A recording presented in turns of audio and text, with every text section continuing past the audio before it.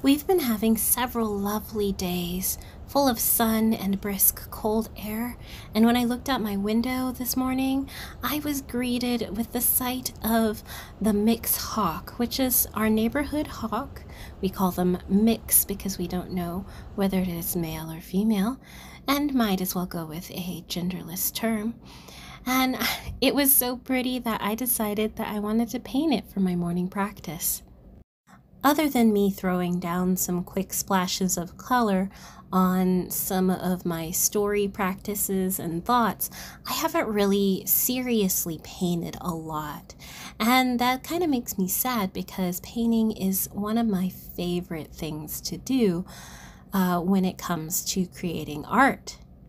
I've been working digitally a lot because that's the nature of a lot of the jobs that I've been able to get to help bring in some income and stabilize me.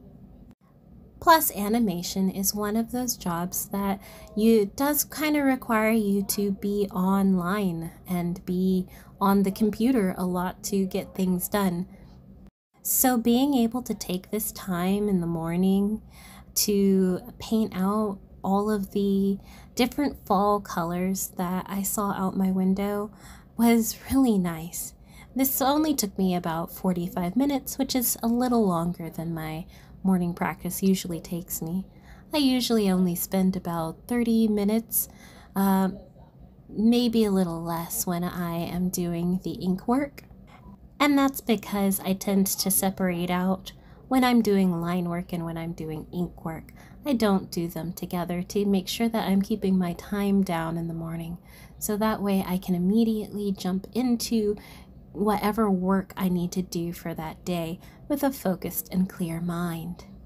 One of the things that I focused on when I was working on this piece was getting the texture down for the leaves.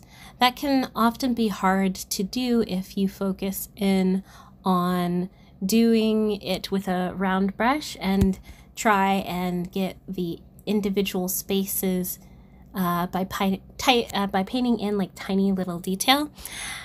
So that's why I kind of put a little divot in the brush to get these unique kind of like flares to create the leaves.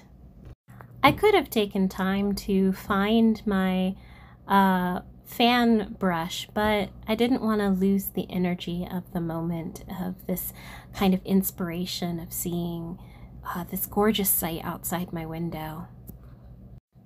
One of the things that I love about my neighborhood hawk is that Mix tends to land on top of my roof and likes to survey the land, and I've been able to catch them a couple of times through my window, but my windows aren't very clean, so I haven't really been able to share those pictures. It kind of makes it look dusty and snowy and in some cases gross.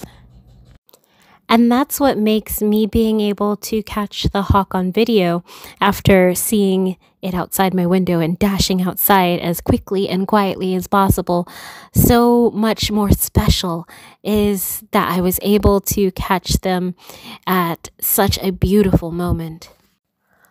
Hawks are known for being guardians. Specifically, they're good to know and understand for being guiding visions. They're usually spirit visions or guardianship surrounding you. They represent patience and observation. They are a great way of making sure that you're aligning with your path, to make sure that the signs and opportunities that you're working with now are clear and that you will know those opportunities when you see them and to jump on them. So I like to think about that when I see them out in the wild, when I usually don't see them around a particular area. Now, mixed hawk, I actually see quite often in my little forested area here in the suburbs, and that is just one of those really nice things. Also, I use a book called The Animal Speak Pocket Guide by Ted Andrews. I tend to find it a very good insight on what some creatures might be saying, or just to give me some more thoughts on what those creatures represent. Thanks so much for sticking around as I paint today. And I hope that you too are able to take a moment and marvel at nature.